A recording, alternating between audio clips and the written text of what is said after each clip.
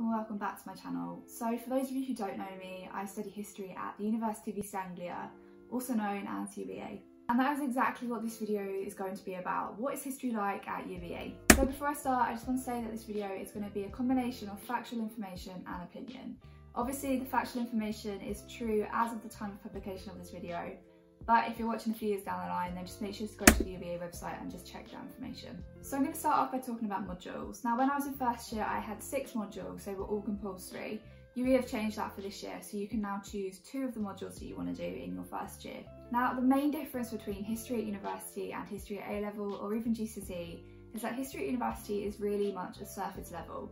So to give you an example, I am currently studying a module on modern Germany in my second year, and at A-level I studied the German Democratic Republic literally for a whole year. This literally only covers 1 week in my module for my university degree. So when you hear this, it may feel like you're even going backwards once you get to university.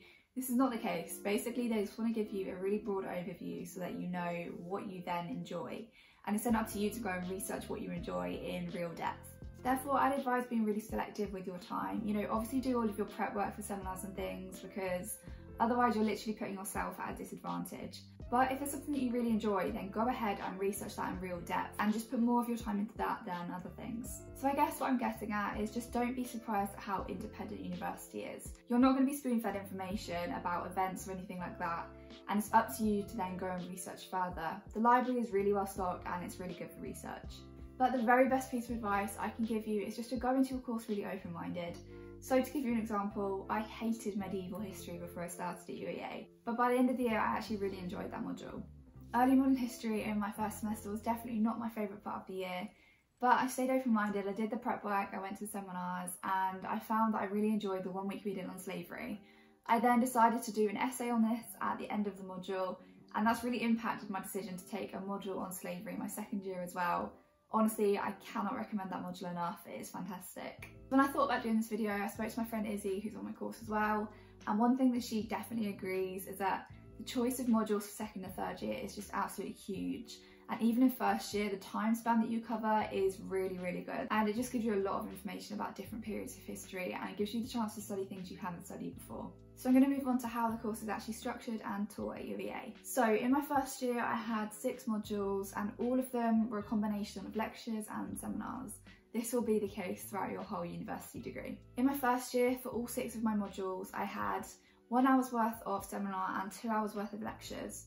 In second year, this is slightly different, so I have 2 hours worth of seminars and 1 hour's worth of lectures.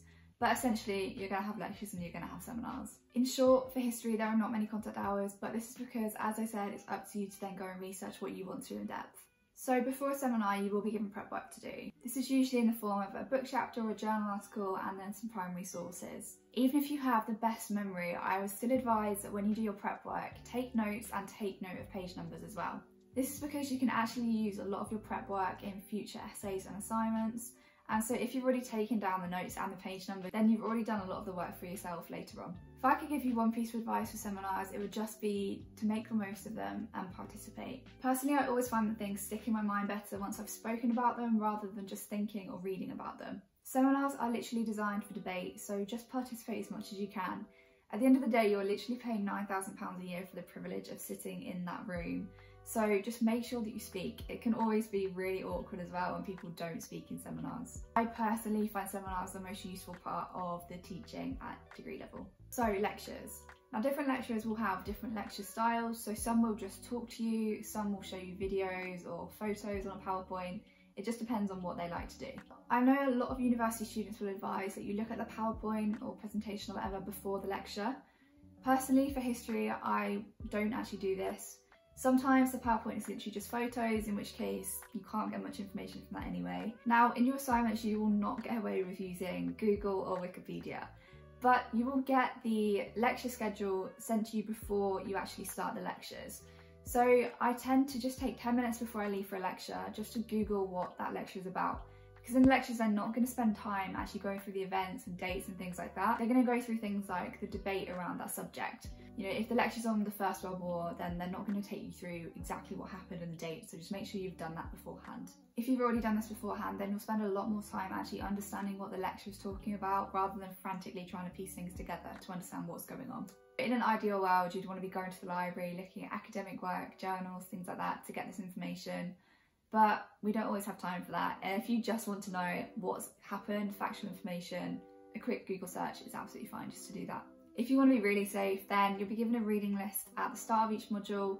There are really general textbooks on there that you can use for this as well. One thing I will definitely say is that for first years, if you're in a lecture and you don't have a clue what that big word meant that the lecturer just used, I can almost assure you that the rest of the lecturers won't have known either. There's definitely a big difference in language used by lecturers at university compared to what your A-level teacher would have used with you. So you will get used to this once you start reading academic work, but don't be really overwhelmed by it in your first couple of weeks. So in terms of assessment, UEA uses formative and summative assessments to see where you are. Now, until I actually started my course, I wasn't even aware that my first year didn't even count towards my end degree grade. Now, this may seem a bit mad, but there is logic to it. It gives you the chance to make mistakes and learn from them. I did not do this enough in my first year, and it's something that I really regret. It's something that I've mentioned in one of my past videos, and I wish I'd have let myself fail more often. Yes, it's really good to get good grades, and it feels amazing when you get a good grade back. But I still feel like my essay writing hasn't really progressed much from what I did at A-level, because I kind of stayed to the same structures and things. Whereas if I'd have tried something different, then I'd have known whether that would have done well or whether it was worse than what I already knew. Your formative assessments will tend to be something that will then help your summative later on. So submitting a bibliography or an essay plan, something like that. So some of your modules will be coursework based, some of them will be coursework and exam based. If they are coursework based, then most likely your summatives will be essays, but they could be other things as well, like book reviews or film reviews. At university, you get to choose your essay titles, which I really, really like.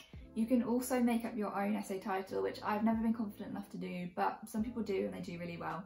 So I'm sure if you studied A-levels, then you'll be accustomed to this already, but at degree level history, you will need a really firm argument.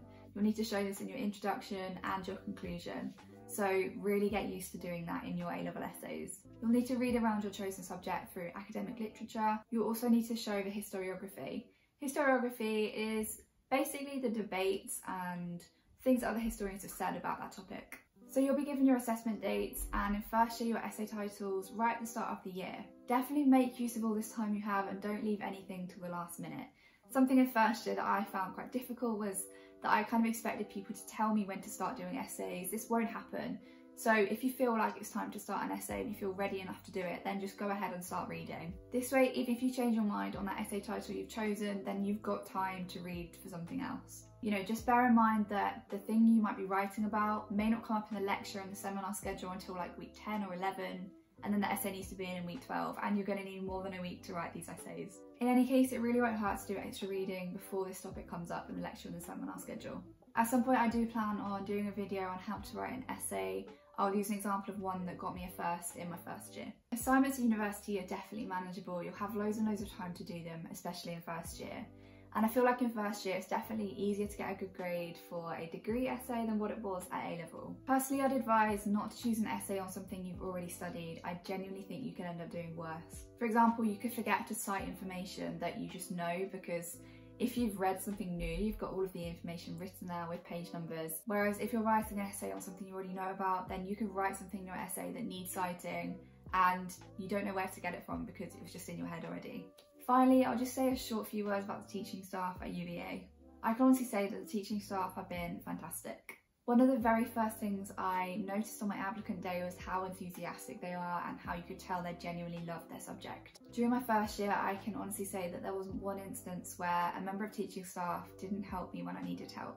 This is really one of the main reasons that I chose UEA over other universities. So obviously your choice of university is really individual and it's really up to you to decide where you want to go. But if you were thinking about UEA, then I hope this video has been really helpful to you. As always, if it has been helpful, then don't forget to hit that like button and subscribe.